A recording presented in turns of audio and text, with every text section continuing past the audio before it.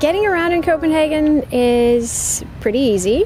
The cliche about Copenhagen is that it's a biking city, right? So obviously the best way to get around Copenhagen is on two wheels. Transport in Copenhagen is essentially bicycles. I spent the previous 10-15 years of my life in very large cities, and bicycles are suicide in those cities. And so it's really lovely to come to a place where you can cycle around. Probably have to use a couple of months to get to know all the rules and make sure you use the hand signals and so on, so you don't get into trouble. The first time you experience the rush hour in the morning or in the afternoon, going home or going to university with a bike is absolutely crazy, and it can be a little bit scary, but actually it's a lot of fun when you go with all the people in the same direction. It's a very unique experience.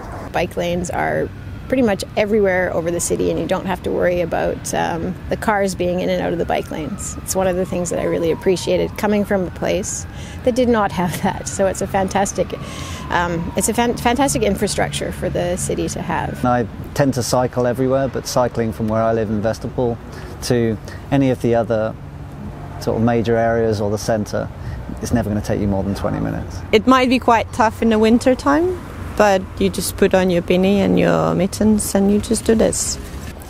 I'd rather do it on foot. Certainly don't come here in a car. Danes hate cars. Everything is legislated against driving in this city. One of the things that I like about the transit system is you don't need a car.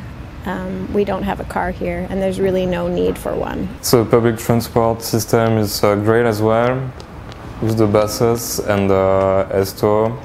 It will probably be better once the metro lines are going to be finished. Public transport here is a breeze. Pretty much everything is on time, and you have this fantastic routine that just works, and it makes life a lot easier.